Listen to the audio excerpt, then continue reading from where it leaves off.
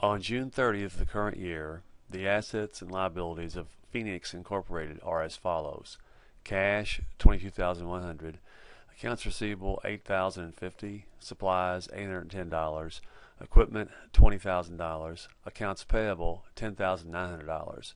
What is the amount of owner's equity as of July 1st of the current year? Let's put our accounting equation on the screen first, and it's got to always stay in balance.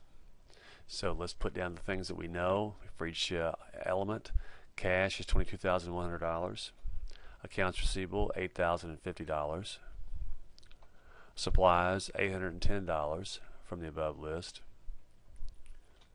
Equipment $20,000.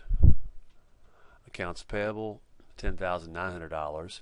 So the asset side has got to always equal the liability plus owner's equity side. The asset side is $50,960.